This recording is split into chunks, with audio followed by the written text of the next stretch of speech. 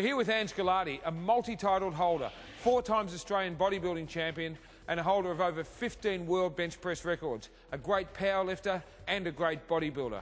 Ange has come straight from the beach, folks. He's been up in Thailand, tanning up, pumping up, getting ready for MuscleTV. We're going to take him through an arm workout today to show you how to get those guns for when you hit the beach. Our first exercise is tricep pushdowns. We want to get some blood into the triceps. We're going to superset that with biceps. We'll show you as we go. Let's go, Ange.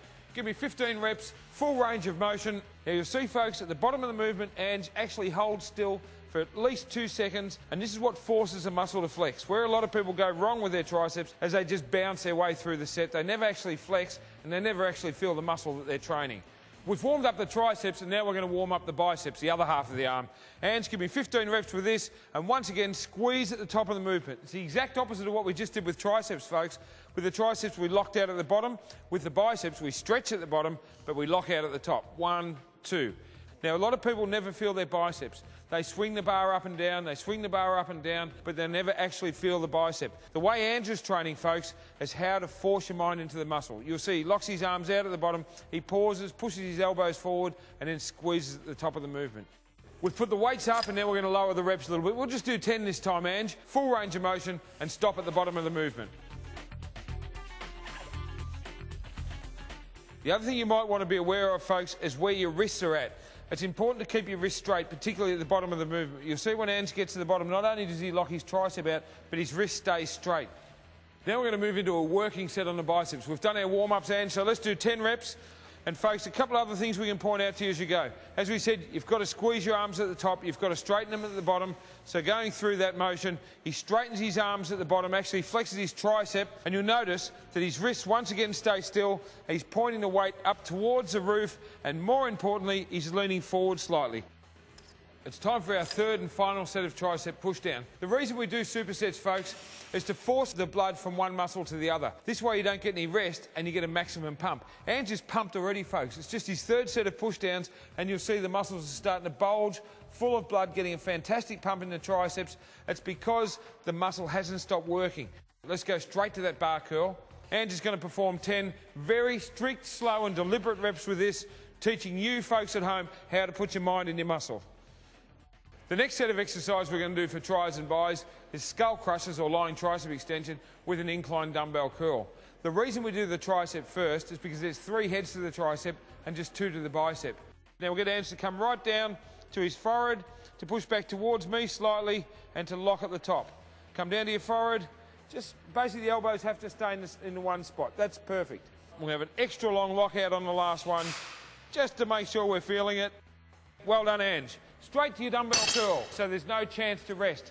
Ange comes up, squeezes, down, forces his elbows forward, gets a good lock, and down. Now I find with this one, folks, if you keep the dumbbells facing forward, it really keeps the emphasis on your biceps. So rather than twisting and turning them, trying to worry about hitting different angles of the bicep, just try and get your maximum effect through stretch and flex. Now Ange is getting a terrific pump here, folks, because he's forcing his mind into his muscle. You'll see at the top of the movement, the biceps are starting to really peak, really fill up with blood, and he's starting to really feel it. Righto, Ange, we're ready to go again. I've chosen a slightly heavier weight because you did that fairly easy. And let me explain that to you, folks. Give me another 10 reps, Ange. You've got to try and choose a weight, folks, that ensures you're just out of steam at the end of the set. If you're doing forced reps and you need assistant, then it's probably too heavy. If you've got lots left in the tank, it's too light. Great set. We're going to move straight now to your dumbbell curl. Now, even though Ange is super strong, folks, this kind of training where you're doing supersets and training non-stop is really hard work. You'll see he's starting to sweat and he's starting to breathe heavier because you just don't rest with this kind of work. Keep your head back, Ange. Stay up straight. Well done, mate. 1 set to go. Here we are with a slightly heavier weight. Ange is well capable of this, so we're just going to do 8 reps, try and load the muscle up a little bit. Now, for those of you that aren't as experienced as Ange Galati, I'd suggest you go the other way and use a lighter weight and do a few more reps. Now, we've done the same thing with your dumbbell curl, Ange. I've put the weight up a little bit. We're on 15 kilos now. I want you to really hold your head back, stick your chest out, stretch your muscles at the bottom, squeeze them at the top, and give me 8 of the best reps you've got, Ange. Have a look at these biceps, folks. Some of the best biceps in Australia. He's a 4 times Australian champion, and you can really see, one, the peak at the top of the movement, and you can see the split in the bicep at the bottom of the movement. You'll see here, he's got a split right down the middle, which shows the form of the bicep, and then when he gets to the top, it flexes and peaks. He's starting to really feel it now, and we've still got one lot of exercises to go. Well done, Ange.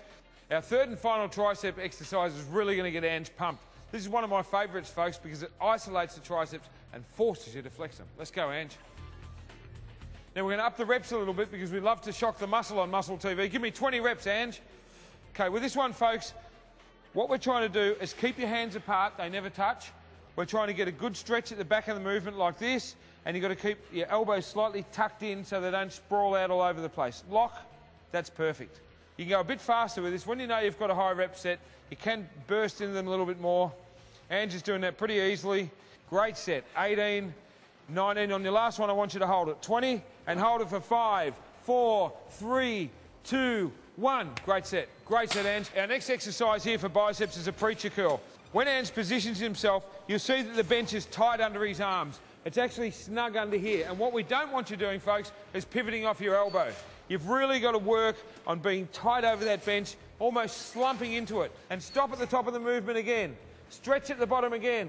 Stop again at the top. This is forcing you to put your mind in your muscle, folks. Without that, you've got nothing.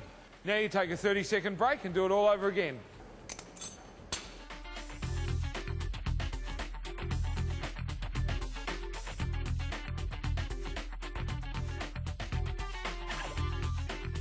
I want you to hold this one up, hold it at the top, and squeeze, and squeeze, and squeeze. Well done. One set to go.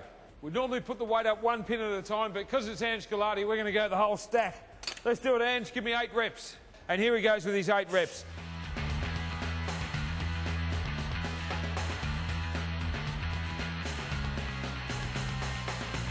Come on.